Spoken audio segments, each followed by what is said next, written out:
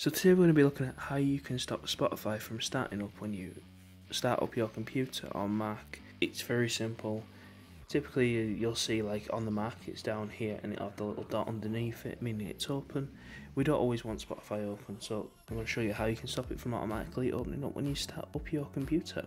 All you want to do is open up the Spotify, and all you want to go do when you come to the menu like this is you want to go up to the top bar, go to Spotify, and you want to go Preferences, and it's going to take you into the settings panel here. Then from here all you want to do is scroll down to near the bottom to where you're going to see Startup and Window Behavior. All you want to do here is, on this particular Mac, it is on Minimize, that's where it's down at the bottom. And all you do is click this drop down menu, and you can either click yes, you can either click Minimize to yes or no. And for us, we want to select no, so we just click no. So now we've selected no, that should no longer start up when our computer starts up. Thanks for watching, please like and subscribe.